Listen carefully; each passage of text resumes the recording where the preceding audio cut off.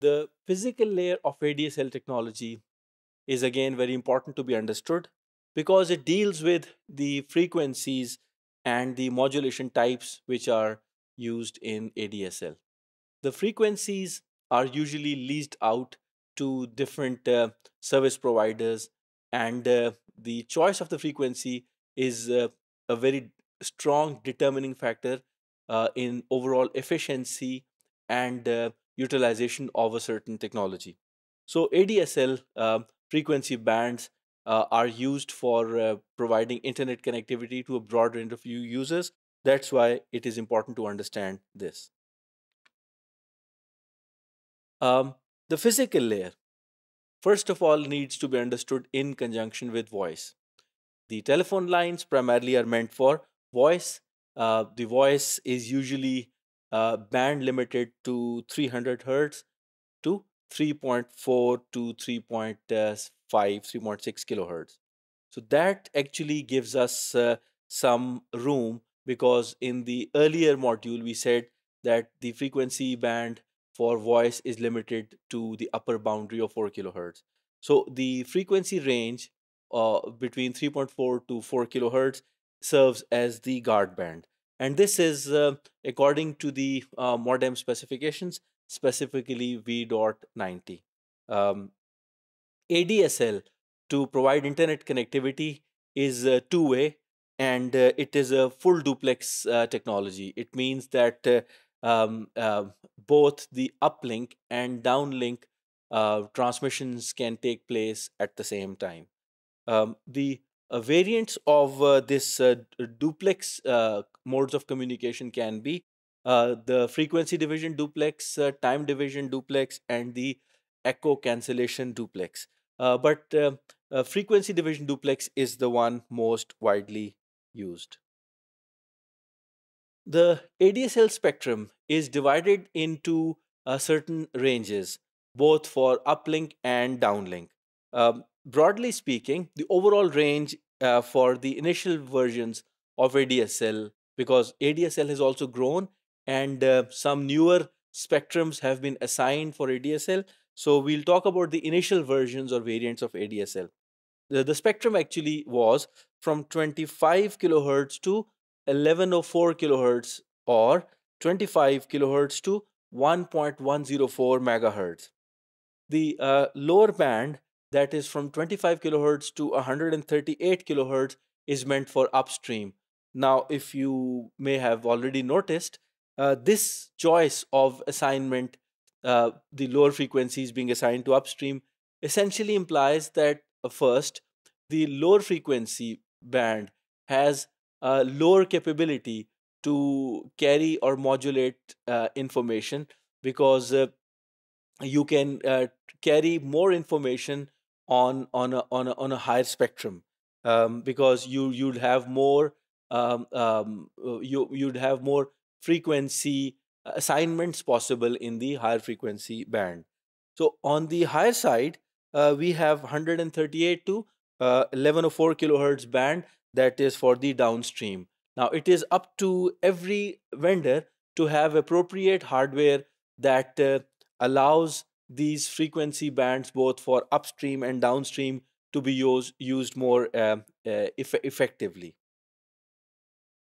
Regarding the modulation or the line coding, uh, the initial mechanism or the initial modulation mechanism was the carrierless amplitude phase modulation.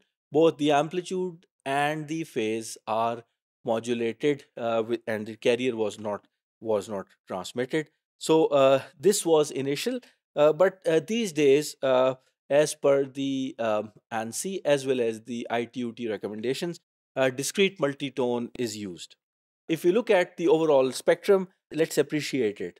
We have the telephone call, the PSTN frequency band limited to 4 kilohertz. Then we have gap, a very broad, around 21 kilohertz band gap, so that there is no interference whatsoever between the ADSL frequencies and the voice signals. So we have from 25 to 138, we've got upstream, and then we have from 138 to 1104 kilohertz we have downstream. Although it's already shown to you here, but it would be appropriate to talk about it at a later stage, that the frequency band actually has been extended. In fact, it's been doubled from 1104 to 2208. So naturally, if we keep the modulation scheme same as discrete multitone, we are expecting double bandwidth or double data rate for the ADSL2 and ADSL2 plus downstream transmissions. So this carrier-less frequency amplitude phase modulation actually divides the spectrum into three bands. Again, for voice, the lowest one, then for upstream from 25 to 160 kilohertz, and then it gives a band gap between the upstream and the downstream, and from 240 kilohertz to 1.5 megahertz is the downstream.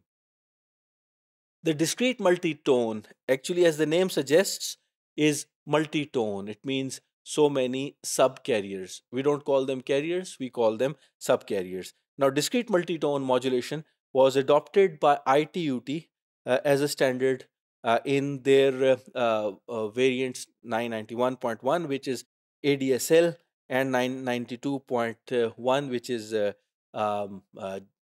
G dot light. So basically, what happens is that there are around 256 subcarriers, each with a width of 4 kilohertz.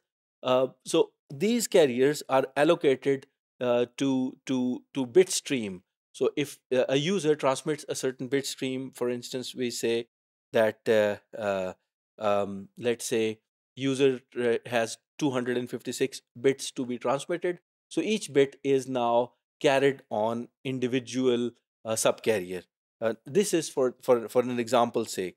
Otherwise, of these 256 subcarriers, 32 are allocated for the upstream, and the remainder, which is around 234, 224 subcarriers, are allocated for the downstream. Uh, these discrete multitone carriers are modulated according to QAM, the quadrature amplitude modulation. If you recall the I and Q, the in phase and quadrature components were used in QAM. So then we have the variants of ADSL, as the name suggests. ADSL2 is a successor. Then we have 992.4. 992.3 is the successor of ADSL as such, and its splitter less version, where the splitter is altogether obviated, is done away with, is the 992.4. And then we have the ADSL2 plus that we just saw when we looked at the overall spectrum. The bandwidth has been extended from 1.1 to 2.2 megahertz. Let's quickly look at the ADSL standards and their bit rates. Let's just quickly recap. ADSL, as the name suggests, it provides 8 megabits per second in the downstream, 1 megabits per second in the upstream. So naturally, there is a 1 to 8 ratio, as we looked at the carrier assignment as well. Then we have the discrete multitone that provides up to 12 megabits per second in downstream and 1.3 megabits per second in the upstream. If we look at something interesting, we'll observe that from ADSL to ADSL2 plus, we are getting 24 megabits per second in downstream, which is quite a lot. If you're doing internet surfing along with the voice over IP app running and an IPTV running also, we can offer interesting services, and we can in fact offer digital channels as well in such rate. The upstream is not much significantly growing. You see that it is 1 megabits per second in the upstream for ADSL, whereas it is 3.3 megabits per second for ADSL2 plus. So because not much changes on the upstream except for certain interactive applications like voice over IP and, for instance, Skype like apps. So on the rightmost side, we see the corresponding ITU assigned codes for these different standards.